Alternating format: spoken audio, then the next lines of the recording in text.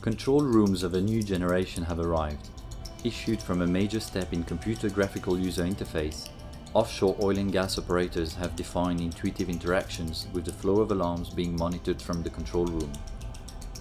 Consoles are curved and built around pen-driven surface displaying the emergency scenario. Safety is increased through a better collaboration between the operators. Eventually, those operators can merge their consoles together as the alarm rate increases. Stockman, the offshore gas field in the Barents Sea, is about to show the world that the energy route to the Arctic regions has opened.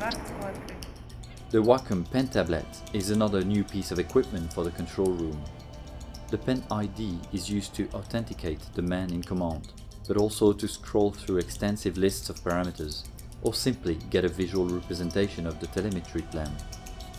Basically, the console is designed in a way where the Cintiq as a centerpiece supports group work or teamwork, because that's what it is in the end. It's a place not just for a single controller who's got to manage a special task. It's a place where the knowledge transfer happens between the experienced user who is going to lead the newcomer who's starting his work on the console. So in alarm situations they can then collaborate rather than work individually.